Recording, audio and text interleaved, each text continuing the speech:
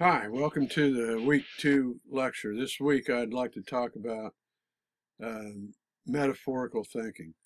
Objective 2.1 for week 2 is to apply critical and creative thinking to solve problems related to behavior and mental processes.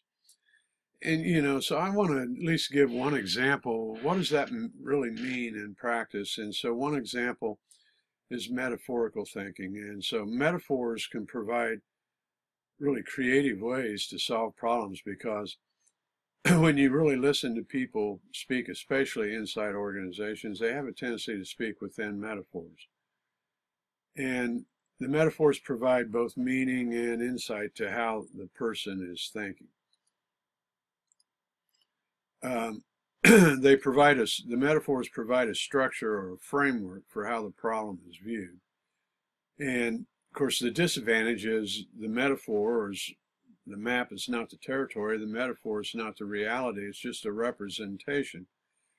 And so what that does, it actually limits thinking within the boundaries of the metaphor, but in reality, their thinking is really not limited. So if we hear someone speaking and thinking through with metaphorical thinking and we change their metaphor, then we've also changed their possibilities.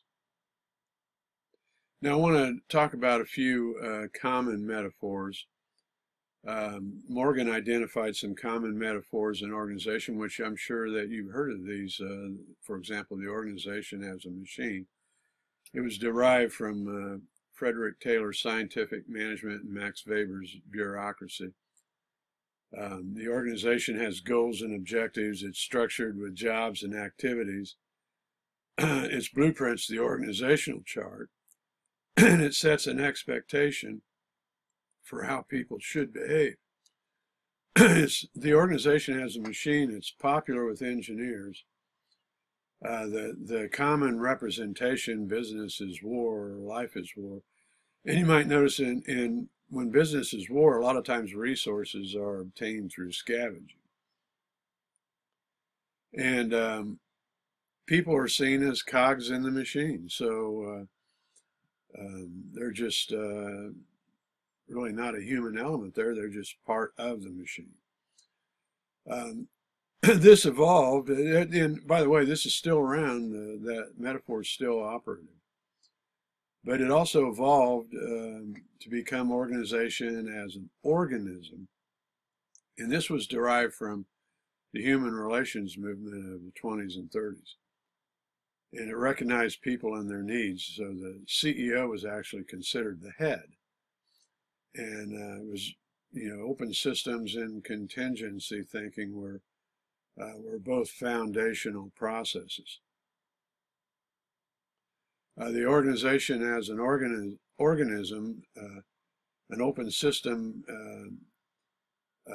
that it must adapt to the environment. So the environment became very important along with survival and evolution because it's an organism. The focus was on development and people and ecology. It was, this metaphor is common for HR and service roles, and as well as organization as teams. Next in the evolution of things was the organization as a social system. And in this metaphor, the organization consists of interdependent parts, and the behavior of the parts has an effect on the whole. And each subgroup has an effect on the whole, but none has an independent effect. This came from Acol. There are metaphors for functions, like, for example, engineers like the machine metaphor, HR employees kind of like people metaphors. Accountants tend to think in numbers. This is based on Putnam and Davis and their work in descriptive psychology. Each metaphor has its own language and boundaries. So there are problems when people use different metaphors. In other words, they can't relate because they're thinking and speaking differently. And then also people get stuck within their own metaphors, limited by the boundaries of their metaphor.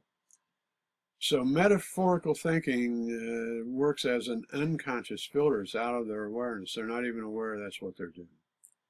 And their thinking and their actions are bounded and limited by that metaphor. So if you can change the metaphor, it opens up new possibilities and expands their thinking, and possibly reaches a point where they can solve problems they couldn't before. I upload